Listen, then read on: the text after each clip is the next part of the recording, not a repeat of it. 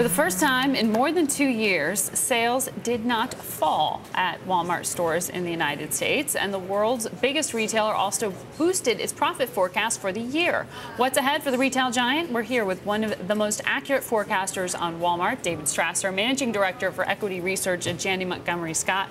He's a Bloomberg best. And David, Walmart's not just any retailer. It really is an indicator of the overall consumer economy. So do I read this report as a consumer that's squeaking by, or is this simply Walmart getting better at managing its inventory? I mean, they'll tell you the consumer squeaking by. They'll talk about, people buying half gallons instead of gallons of milk. I mean, you can use different examples. The paycheck cycle is very obvious at the store. People waiting until they have their paycheck before they spend anything. Right, because they're running out of money because of food inflation. I mean, and Walmart is saying they're trying to absorb some of that food inflation, forcing vendors to absorb some of that food inflation, and trying to keep as little of the rest for the consumer to absorb.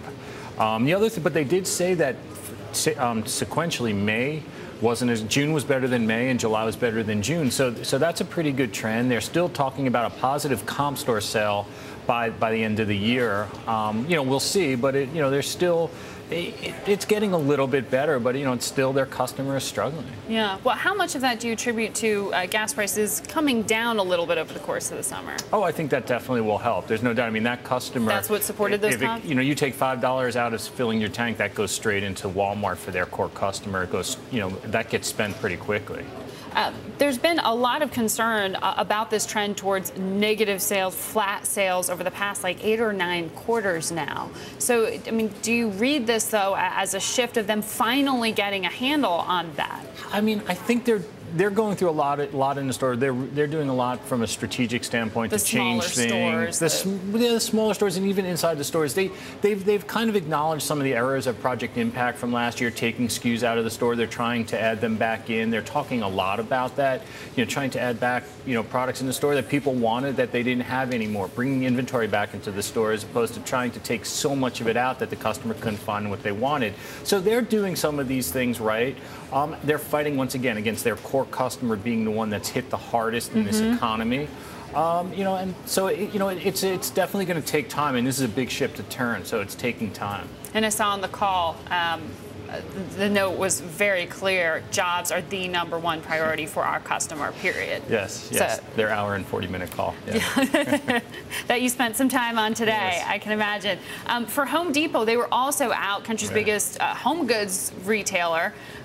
The housing market doesn't seem to be any brighter. How did they get so much better in their earnings? Well, first of all, they're executing at such a high level. It's a great story. Frank Blake, the CEO, who's come in about 4 years ago now, has really made some changes on merchandising. If you go in that store, you may not go in a lot, you live in the city, but it's a very exciting store to walk through these days. There's all kinds of merchandising going on there. Says the retail analyst. I have to tell you, I walked in these stores about a month or two ago. I was walking through all these different stores, and I was in that store, and this is the most exciting store to be in. So you think the merchandising has improved there? But one interesting nugget that jumped out in one of the pieces here was that the size of the transaction has gone up, that when you get to the register, the customer's paying 3% more, even though what they're actually buying is only 1% higher. Well, some of that's a little bit inflation, but also they talked about kitchens being strong. I mean, we haven't heard that in a long time. That's a big ticket item. Appliances, and I think, but once again, the appliances is about merchandising. I think they're just out merchandising some of their competition right now in that category. Sears. Lowe's, Sears seems just to be a donor across the board of market share, and Lowe's is trying to figure out some stuff. They're going through a bit of a transition. A bit of a transition. Their pricing. They tried a thing called pricing optimization. I think they're trying to pull back on that because I think some pricing went up and they lost some perception amongst their consumer. So, what do you have as your takeaway of the Walmart economy right now? The Walmart economy remains very tough. The Home Depot economy, which is a little of a higher end economy, and even with the weaker housing, I think what we're seeing with some of these retailers is their business has been hit so hard that the fluff is out of the business. So Home Depot, if things don't get worse, can continue to comp if they continue to execute.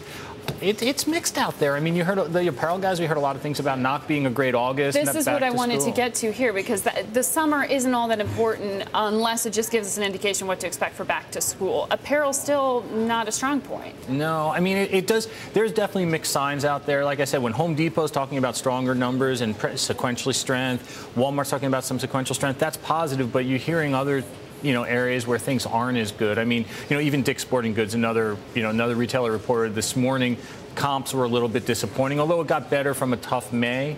But it seems that, the companies, the managements, they don't know what to expect right now. There's a lack of clarity about where we're going in this economy right now, and I think it comes across in the variety of comments you hear, conference call after conference call after conference call, that people are trying to take a more cautiously optimistic approach, but no one knows. Which means what? That just means people don't know what to say. We don't know. I mean, it's what is back to school going to look like? I think it's going to be okay. It'll be okay, but I don't think it's going to be great. I mean, tomorrow we'll hear from Target. Okay is the new great. Flat is the new up. There you go. There you go. Right. And I don't know what the new black is, but I mean, it's well, we'll get a fashion analyst on for that one, David. But thank you for running us through the results.